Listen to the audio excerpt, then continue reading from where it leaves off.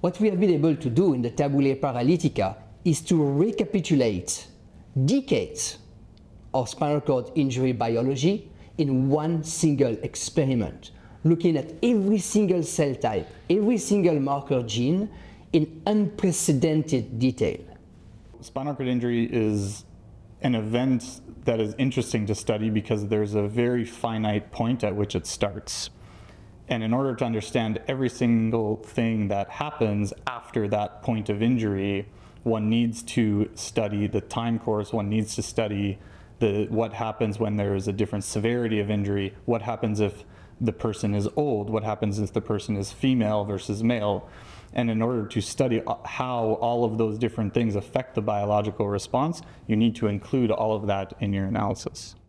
One of the fascinating discoveries that we made in this paper was the effect of age on spinal cord injury. So while young animals naturally form these protective borders which constrain the size of the injury and protect function, old animals fail to do this. And this failure results in complete neurological catastrophe and permanent paralysis.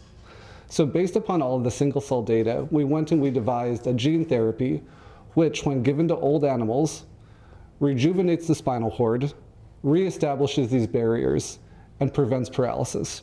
So as you can imagine, when we collect this data, we have hundreds of thousands of cells that each express tens of thousands of genes, and even asking a simple question like, what is the most important kind of neuron in this condition? What is the difference when a mouse is old versus young?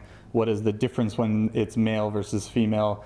Asking these very simple questions becomes extremely complicated, and for this, we developed a series of methods based on machine learning that effectively allow us to answer those questions automatically.